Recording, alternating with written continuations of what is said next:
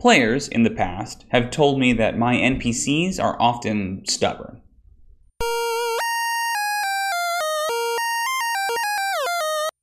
Stubborn? Maybe.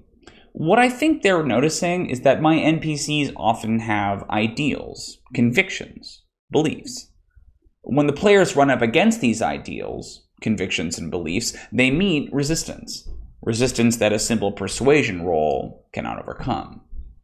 This can create a disconnect. The rogue, a PC, wants to convince the cultist, an NPC, to betray the cult and its charismatic leader.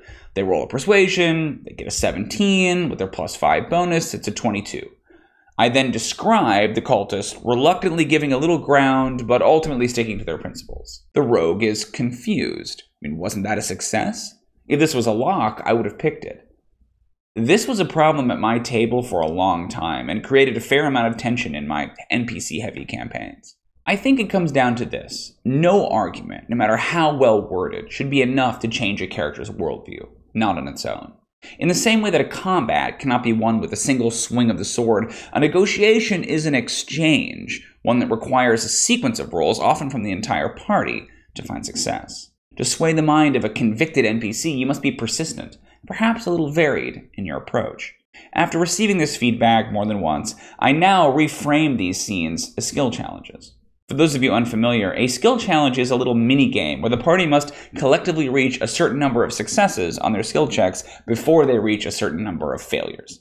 I use them all the time to simulate a combat-like challenge in a non-combat scenario, and they're great for negotiations. The party wants to convince this merchant captain to ferry them across the sea free of charge. Let's do a skill challenge. On a success, the captain agrees. On a failure, they must find passage elsewhere. This not only gives stakes to the conversation and makes a victory feel earned rather than simply good dice luck, it also has the benefit of discreetly telling the party when they failed, ending the scene so the characters can't badger the NPC into oblivion. I think non-player characters with conviction make the world feel dynamic and credible. It's vital, though, that those characters don't collapse like a house of cards before a charismatic player. What have I learned? Structure your negotiations as skill challenges. It lends the scene stakes and pacing while keeping your characterizations intact.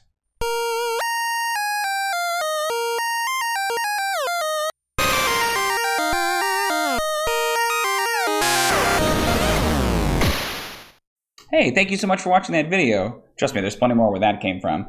If you like the channel, please consider subscribing, and you can even follow us on Twitter and Patreon. Look for the links below in the description. Thanks for watching.